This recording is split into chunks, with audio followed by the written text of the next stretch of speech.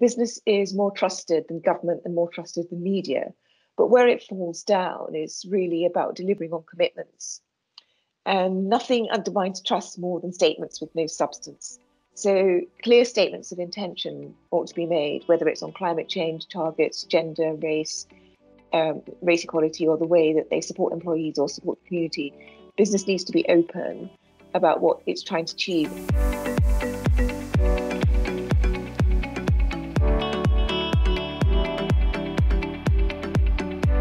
The most recent Trust Barometer report published by Edelman came out today, that's 3rd February, and business is more trusted than government and more trusted than media. But where it falls down is really about delivering on commitments. And nothing undermines trust more than statements with no substance.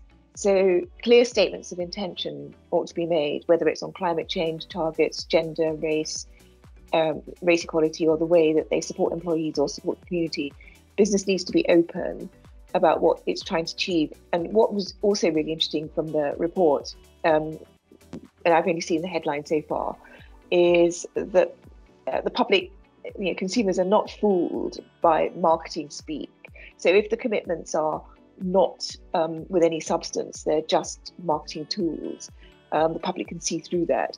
So business should express commitments openly, make the ambitions plain, and make the ambitions and aims against an express specific timeline, so that it's really obvious that you intend to deliver within a time frame, and whether you have done or not will be easy to gauge.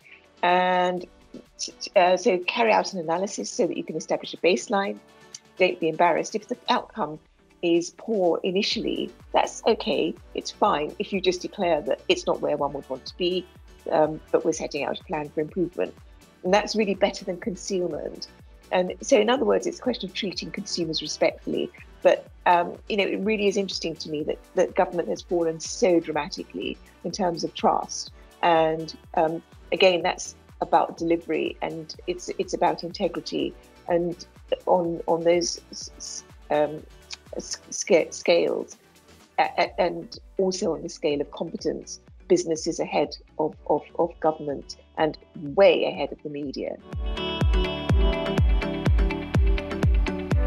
The impact on reputation and asset value of companies where they failed with regard to social responsibility is huge.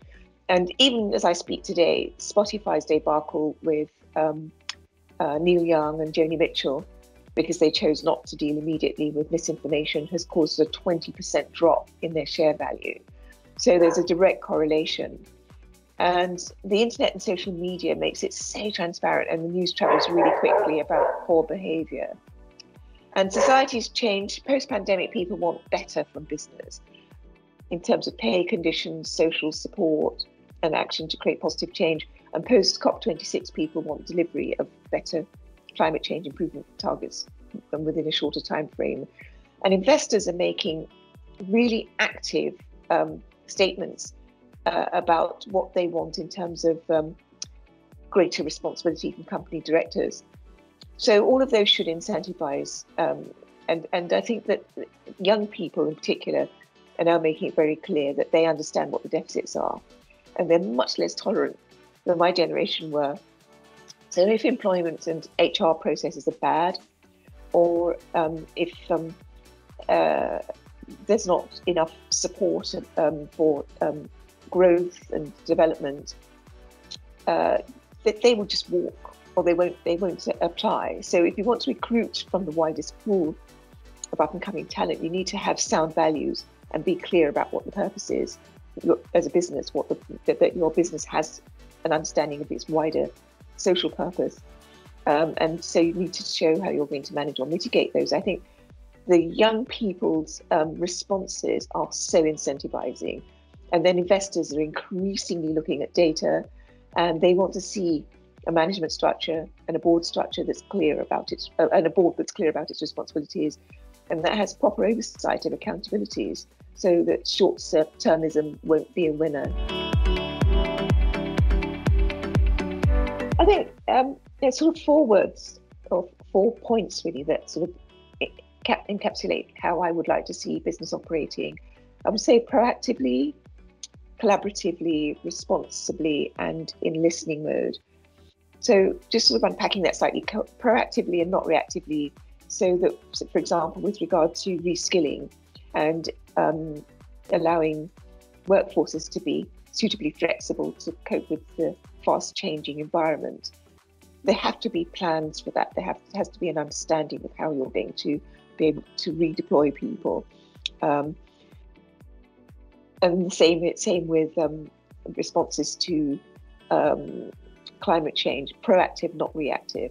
Collaboratively with educators like universities and colleges, collaboratively with local and central government, because what is very apparent is that no one entity can deal with the massive problems that we now face on their own.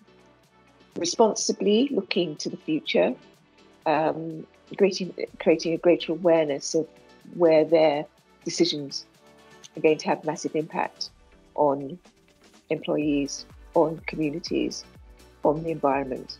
So responsibly, and then in listening mode with their key stakeholders. How is it impacting on you? Please, can we have a dialogue so that we understand better what we can do better? So that's it. Yes, proactively, collaboratively, responsibly, and in listening mode.